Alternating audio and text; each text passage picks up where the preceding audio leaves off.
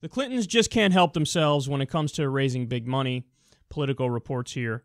Even as the Clintons are touting plans to distance themselves from their foundation and limit its fundraising if Hillary Clinton is elected president, they're planning one last glitzy, it's funny, glitzy fundraising bash on Friday, this past Friday, to belatedly celebrate Bill Clinton's 70th birthday.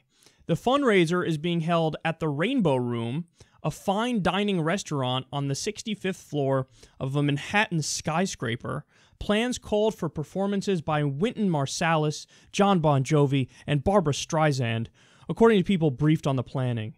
They said that major donors are being asked to give $250,000 to be listed as a chair for the party, $100,000 to be listed as a co-chair, and $50,000 to be listed as a vice chair. Clinton Foundation officials confirmed that the fundraiser is the final one planned before the November 8th election and that Bill Clinton planned to attend.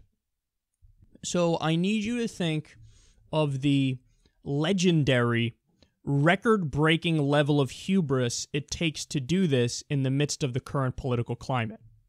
One of the main arguments that Donald Trump is using against the Clintons is, hello, they're the Clintons. They're massively corrupt. They're insiders. They do pay to play. They represent the elite.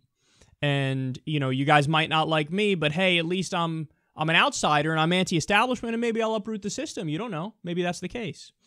Not only are the arguments coming from Donald Trump, but you also have, you know, credible journalists who are certainly to the left of Hillary Clinton, just detailing extensively, like David Sirota over at the International Business Times, all of the horrific decisions made by the Clintons and with the Clinton Foundation and how exactly the big money has affected her policy decisions and how it's affected her as Secretary of State. So in the midst of this climate where you can't keep a lid on it anymore, people are on to what you're doing, they're so arrogant that Bill Clinton's like, yeah, www.don'tgiveafuck.org.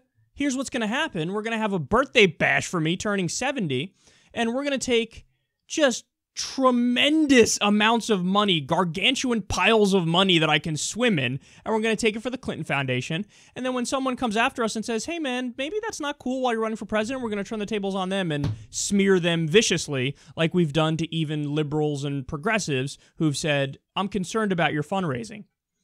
They get mad, like, oh my goodness, the idea that you would think that maybe, just maybe, we take a phone call and do some favors for this. Yeah, that's exactly what we think, because you're human beings. It's a basic incentive structure problem. I mean, and we also know from, the AP investigation, that over half of the meetings that Hillary Clinton had with private citizens as Secretary of State were with people who were donors of the Clinton Foundation. I'm sure it's just a coincidence. I'm sure it's just a coincidence that the people who give them money, you know, get time and get a meeting. And that doesn't even include, by the way, they were being fair, that doesn't even include the people who are from foreign governments who donate to the Clinton Foundation. Okay, imagine for a second it was a Republican in that situation. Democrats across the board would lose their shit. They'd say, are you kidding me? So let me get this straight. Newt Gingrich, in this hypothetical world, is Secretary of State, and he has a foundation that just raised hundreds of thousands of dollars from fucking Saudi princes and from this oppressive foreign country and that oppressive country. And I'm supposed to believe that he's going to act in the best interest of the American people and he's going to do right by U.S. foreign policy and not going to listen to them even though they just gave him all that money. Nobody would believe that. But with the Clintons, you're expected to just shut the fuck up and sit there and go, oh, no, totally. How dare you ever go after their honor and their integrity? In order to say that this doesn't affect them, you would have to say they are above every human impulse, they're above human nature, and they have a better moral fiber than anybody else. And we know that that's not true. So, and again, this isn't to say they are particularly bad. It's to say anybody in that situation, given those strings pulling at them, they're going to react a certain way. And Democrats see that all the time with Republicans when it comes to them raising money from the Koch brothers, them raising money from Sheldon Adelson, them raising money from ExxonMobil. You say, oh, look, it's a coincidence. You don't believe in climate change and you're taking all that money from big oil. We're on to the game. We're on to the trick when it comes to them. But many partisan, loyalist, hack Democrats for Hillary Clinton go, shut the fuck up. There's nothing going on here. There's nothing going on at all. And Bill Clinton, even when they're under the microscope, and even when there are people who are saying, we caught you, man. It's over. Your bullshit is over. They're like, I don't care. We're still going to do this fundraiser because I'm addicted. The Clinton Foundation is addicted. Yes, they do some good work around the world. There's no doubt about that. But you also can't deny the evidence is there that shows that when foreign governments donate to them, the Clintons turn around and do favors for them. And it's not just with the foundation either. It's just raising money in general.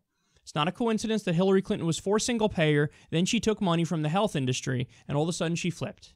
It's not a coincidence that she was against a bankruptcy bill that biased the laws in favor of the corporations, and then when she ran and became senator from New York, she took money from those institutions and flipped. Now all of a sudden she's for that bankruptcy bill. And the list goes on of these instances. I'm supposed to believe she had a genuine change of heart in the wrong direction every time and the money didn't affect her. I don't believe that, and you shouldn't believe that either. And anytime people try to tell you they're not corrupt, they're not this, they're not that, you point this out, and you also bring up the fact that they've raised over $3 billion from special interests in their careers. $3 billion. Is anybody really stupid enough to think they raised that money all because those people happen to love their position on abortion and various social issues? I just agree with her so much that I gave her all this money. No. They know the way the system works, and it is a system of legalized bribery. It's not that the Republicans don't participate in it. Of course they do. But the Democrats do too. And the Clintons definitely do. And you can't pull the wool over our eyes anymore.